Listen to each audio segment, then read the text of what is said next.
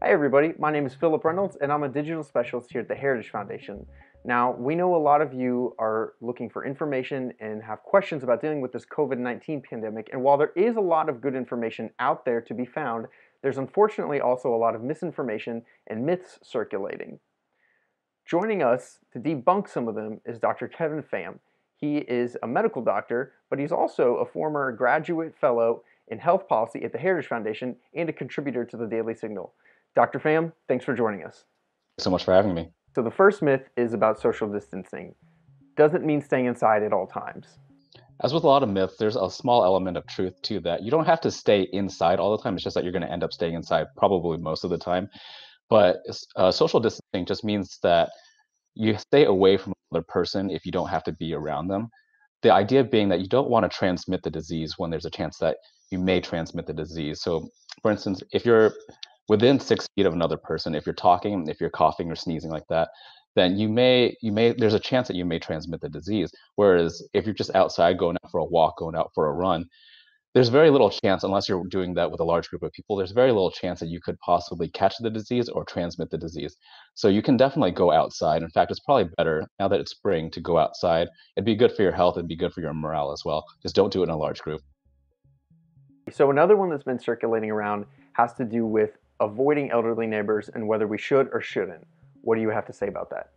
No, during this time, it's hard for everybody. So isolating your elderly neighbors, it really should only be a physical isolation. You should be spending time with them in some other ways. In this day and age, we have plenty of ways to communicate with one another, and we should certainly avail ourselves of those. For instance, this video thing that we're doing right now, that'd be a good way to keep in contact with not just your neighbors, but people across the country. And also, you can talk to your neighbors like from the sidewalk and just keep them company. It might seem a little bit silly, but I think for health reasons, a little silliness is warranted. And also, they may need help. You know, it's risky for elderly people or people who are at risk, such as people with immune issues, cancer patients, and stuff like that. People like that. You can help them by going to the grocery store and picking stuff up for them, and then dropping it off. And then you should wipe it off before you drop off anything that they may need. But it would help to prevent them from going outside if you go and help them doing something. So don't leave them alone. Everyone is isolated in this time. We don't have to make it worse. We can actually make it better. Some people are saying that it's okay to go play sports. Is that a myth or not? Being that this disease is mostly transmitted by droplet, sports is probably the worst thing that you can do right now. It's one of the worst group activities you can do for disease control because when you're playing sports, your heartbeat comes up, you start breathing a lot more heavily. And this is a respiratory disease. So when you're breathing heavily, you're also breathing out potentially. If you're the one who's sick, you're potentially breathing out a lot of virus. And a little spit comes out when you're playing really hard, and that's where a lot of the transmission can occur. That's where all the virus is. So you're doing this. You're playing two halves, 4 quarters at a time.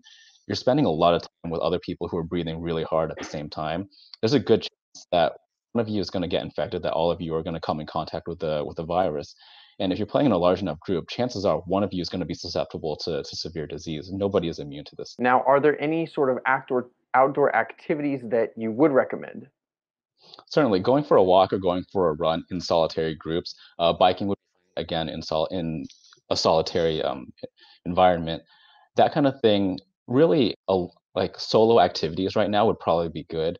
Um, if you can still go for a hike, I would like that because usually you're not with large groups. But a lot of states have closed down national and state parks just because people tend to congregate in large groups, like at parks, because it's beautiful and you want to be there with your friends. But now is not the time to be in a group with your friends. Now is the time to create social distance and maintain that, just to prevent the spread of disease. Should you let your children play with other kids? This is one of those things that we have seen a lot of, is that people think that children are immune to this disease. And there does seem to be some protective factor in youth, and that children seem less susceptible to the severe disease. That is, they seem less likely to be hospitalized if they catch the virus. But the thing is, do you really want to risk a child on a less likely? Children can certainly get the disease and they can develop the severe disease, but even if they don't end up getting hospitalized, they can certainly be carriers for the virus, and they can transmit the virus even without being sick, without any symptoms. So if you have children who are living with, for instance, grandma or grandpa, they can catch the disease, the virus, and transmit the virus to grandma or grandpa, and then you'll have a very risky illness in your household, and that's something that we should certainly avoid right now. How about this? Do people need to disinfect their groceries? There is a long supply chain that leads from a distributor to the grocery store, and then beyond that too. So there are a lot of a lot of contacts that take place on your box of Cheez-Its, for instance. And so if you want to disinfect that, you wouldn't be wrong to do so. The virus can stay on a hard surface for hours. That's probably going to hurt you more than anybody else. So if you just think about this and then think about the surfaces that might be disinfected, you can go ahead and wipe those down. But I don't want people to get hung up on trying to clean up everything in the grocery store, because that's simply not realistic. It would be better to, after you handle these things, go home and then wash your hands. And then if you have to touch it again, then you can wash your hands again. But after a couple of days, and the virus is probably not going to be on that surface anymore, so you should be safe. Again, it's the hand washing that's going to make the big difference here. How about masks? Do people need to wear them, or is it just an unnecessary precaution? The CDC has changed its guidelines recently to recommend that all people wear masks, and I think that's a good idea, and it's the right decision to make, because masks do the best when they're preventing people who have the illness from spreading to other people. And the problem with the coronavirus that we're dealing with now is that people are usually infectious for about 2 or 3 days before they even show symptoms. So if we have everyone wearing masks, then that makes it really difficult for the virus to spread from one person to the next person, just because everyone's already wearing the masks when they're infected with the virus, but not necessarily ill with the disease just yet.